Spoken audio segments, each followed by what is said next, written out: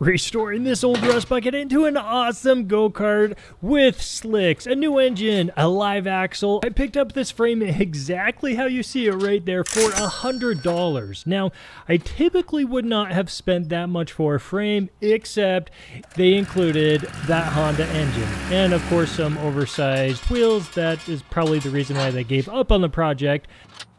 So let's dive into the disassembly, and as you saw, there's not much there. So it only took a matter of about 20 minutes. I do want to point out that when I am disassembling everything, I make sure I take a bunch of pictures, and I always combine the nut with the fastener that it went to, just to save the headache of reassembling, assuming you are going to be reusing those same fasteners. I ended up scoring big with this frame, and that's because, as I showed you earlier, it came with some wheels. It comes with that, just pretty much that Briggs engine block right there, nothing more than that, and that Honda engine. And I was pretty stoked when I saw that, because I was able to turn that around and sell it by itself for 80 bucks, and then the wheels and everything else that I wasn't going to be using for another 40 bucks. So I ended up making 20 bucks out of this deal. But okay, you gotta add in time and gas and all that fun stuff. Either way, it's all torn down, and now time to get this sucker down to some paintable or workable surface. And the best way to do that would be, of course, yes, sandblasting, but I mean, ain't nobody got time for that. All I'm doing is just a quick surface prep, and that is sufficient enough. I say enough. I'll dive more into that here in a minute, okay? And if you don't have a conditioning tool, no need to go get one. Just some elbow grease will get the job done. It obviously will just take a bit longer. Yes, there should be a support bar right there, and I'm going to add one here in a second, but the only other logical thing that came to my mind was, why not add a live axle while we're already making modifications? So let's hack it up even a little more and do just that. Should I have used round tubing? Sure, but I bet you didn't notice the mismatched shapes at the first, so here we are. Last year, I actually restored a frame that was identical to this one. Turned out awesome, and then I sold it because, well, that's what I do. And this little guy right here and his brother never let me hear the end of it. So this one, I did kind of want to take the extra, I guess, time and features to make it all right, to then be able to keep it and make sure that we have it for many years to come. If you've seen my other videos, you know I have a special place in my heart for that titanium 125 welder. It really is just an awesome, easy machine to always just pull out and just to do up some quick little jobs here and there. These little bearing brackets are 3/16 and was able to do those single pass, no issues. As you can see, it is a flux core, so taking a look at that weld shot, there is a bunch of spatter and smoke, which really is a sweet shot. Just as a welder, it's kind of mesmerizing. And this machine ended up breezing right through this project.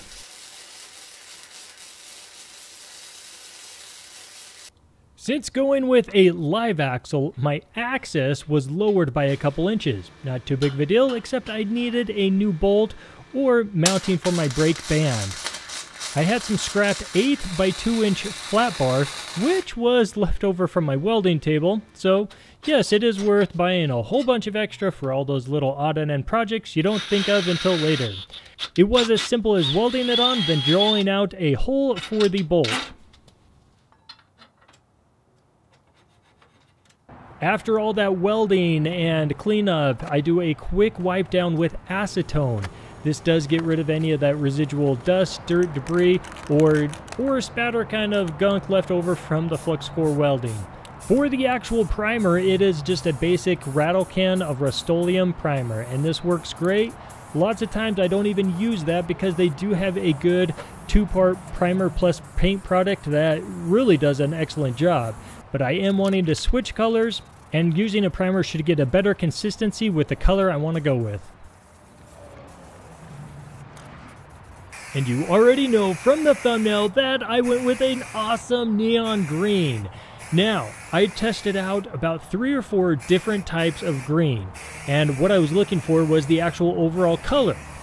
And the one that popped the most was a marking type spray paint. I thought, hey, it's a spray paint, why not use it? Well, that was a huge mistake. They put different additives or other type of stuff in it to make it a marking type spray paint. In other words, it will wash away, it smudge it, it doesn't harden and leave a nice finish. So even though right off the bat it looked great, it took forever to dry, and every time I touched it, it would just peel away or chip away and leave a whole bunch of smudges. And that was even after trying to put a bunch of lacquer or gloss finishes on it. So, learn from my mistake, don't get marking paint. If this video gets 1 million views, then I will strip this down yet again and I will do a proper powder coating. So just know from here on out there's going to be some ugly paint spots and you're just going to have to deal with it. So after a week of being done with messing around with a paint, I figured let's just get to reassembling with it.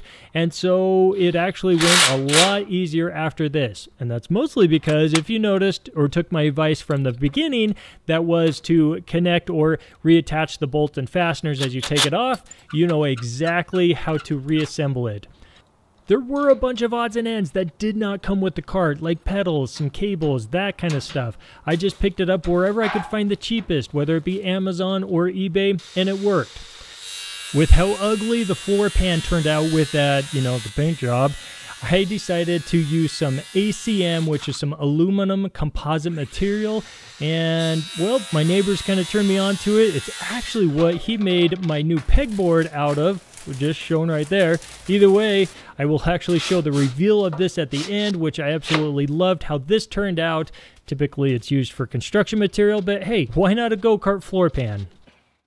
From my other go-kart videos, a very common question is, how do you do the seat? Well, I try to make it as simple as possible, so I just go stick with some cheap OSB.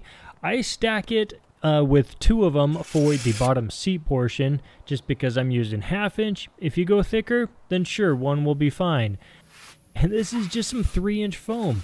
Now, typically I do like 2-inch a bit better, and that's just because it actually folds over the corners better with the actual fabric. But hey, this is what Walmart had on sale, so I picked it up. It will work fine, and it will be a bit more comfy. For the underside, I'm actually adding some T-nuts. And what these are, these allow it so then you can bolt in from the opposite side and make sure that it's really stuck to the frame. And the actual fabric itself is some marine grade vinyl. Now this is, you can pick it up anywhere online, any fabric store will have it. I've used a couple different types. I haven't really found one that's really better over the other. It needs to say marine grade vinyl, and it's as simple as getting a nail gun. You can just use a small stapler if you want. Just make sure it's bigger than your school stapler. But I'm using a pneumatic stapler. This is just with some 1/2 inch staples.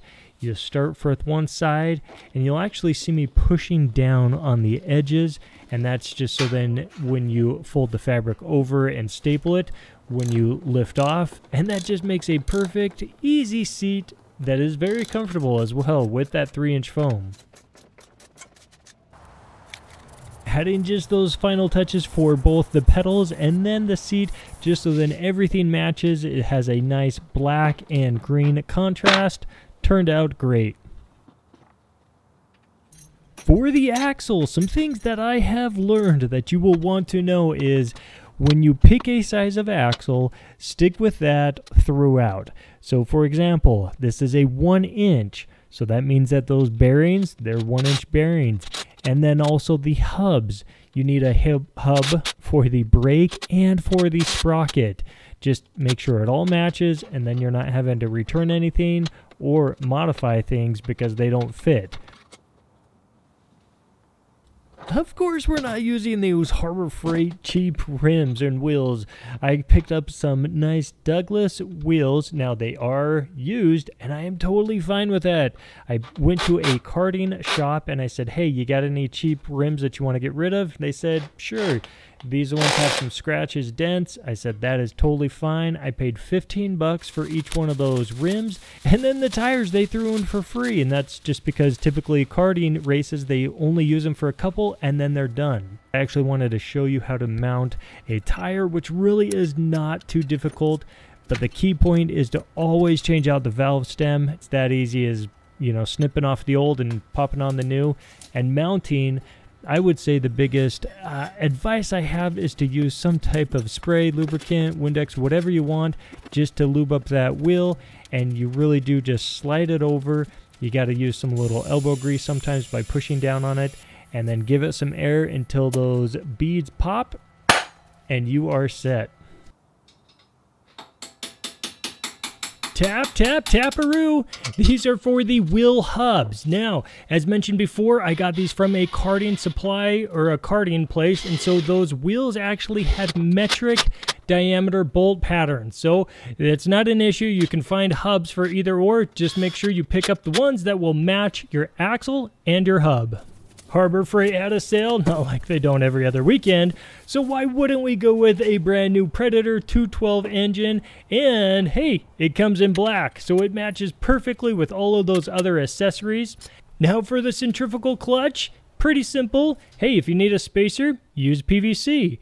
This is a 3/4 inch centrifugal clutch with a number 35 chain. I know that's a mouthful, but you need to match the bore size of the engine and then obviously match the chain size of the clutch with your sprocket. On to hooking up the linkage for the throttle. Pretty easy. If you can find that 10mm socket, just take off the air cover and that just gives you a lot of access to work around up there. We're going to be loosening that throttle linkage right there, and that's just so then it opens and closes easily. And then take your cable. Now you want to take the outside sheathing, and that's what you're actually clamping down. And then right here is you are tightening down the cable itself. Not the sheathing, we already did that. This is just the cable, and it's really as simple as that. But take note, I like to add an extra little spring just so then it makes sure that it's always in the closed position. Oh, and this is just a simple little trick so then you don't have the pull cord going into the back of the seat.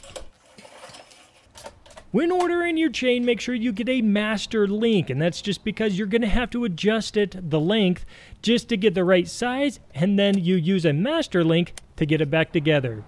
Hey, remember how I told you how I was going to reveal that little ACM at the end? Well, here you go. It's the aluminum composite material. I think it turned out amazing. Of course, missing just one little minor detail. How about a 3D printed DIY Pro logo? Let's get it cranked up and start cruising. Now, of course, people are going to ask, hey, are you going to sell this one? No, my boys will definitely not let me sell this one. It's going to be around in the family for a while. How fast does it go? Well, with the sprocket that I have, which is about a 60 tooth on the rear, it can go about 20 to 25. Yes, you can change that and go faster or slower. And lastly, the price, I actually have no clue. I got to calculate it, so I'll put it up on the screen right now. Thanks for watching. We'll see you next time.